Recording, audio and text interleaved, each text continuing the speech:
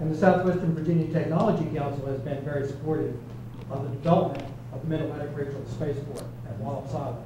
In fact, Bob McDonald referenced the fledgling Virginia Spaceport as he made his statewide announcement tour a few weeks ago, acknowledging the $1.9 billion contract that will enable the commercial Virginia-owned spaceport to launch resupply the International Space Station in 2010 as the space shuttle retires.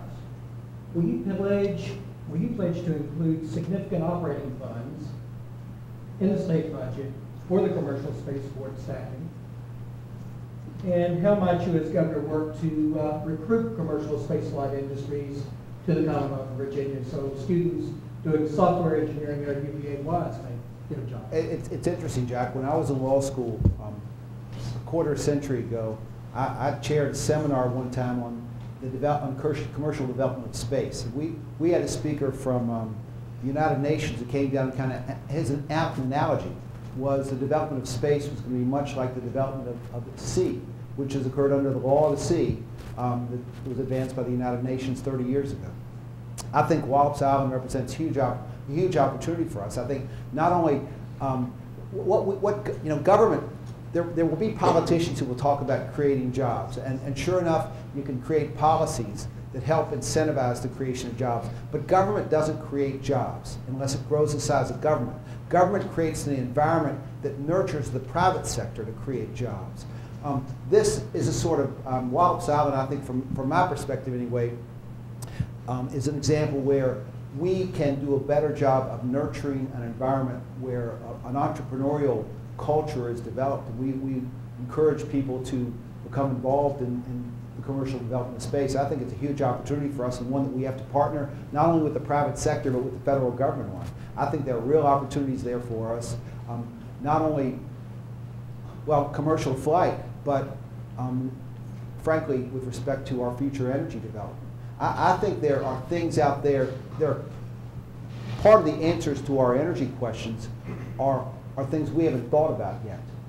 And some of those answers are going to be found in other universes. They're going to be found out in space. And some of the research that's done to answer those questions are going to be conducted while in space flight. So I think there are opportunities there we have to take advantage of. I think, frankly, the Wallops Island project fits in very, very nicely with my idea about building an energy-based research triangle. And I'm committed to the notion that yes, I'll be committed to funding it, and I'll commit to working with the private sector to find ways to create incentives to get more people involved with commercial development of space. Terry, one final question, if I may, please. Recently, you were before the Northern Virginia Technology Council, and there was a little delay in posing this question. We've been asked to do it. The Southwestern Virginia Technology Council has been supportive of the development of the Mid-Atlantic Regional Spaceport of Wallops Island. And in fact, you may be aware, there was a recent $1.9 billion contract awarded to Orbital Sciences to resupply the International Space Station. Would you pledge as Governor of the Commonwealth of Virginia to include funding in the next state budget for increasing the staff at the spaceport to support commercial launches? And what might you do as Governor to recruit more commercial space launch activity in Virginia so software engineering students like those being developed here at UVA-wise can have a future in engineering projects? Yeah, first of all, absolutely. It's a huge, as I talk about another sustainable opportunity for us. We could be a world leader on this. This is where we are taking actually business away from Florida, bringing it here to Virginia. Opportunities like that on space is something I would invest greatly in, and I would do a lot of, I'm a big believer in public-private partnerships, as in high-speed rail and others. We all need to bring the private sector into it. State can't do it all alone. We need partners in this, and I'm a big believer on that.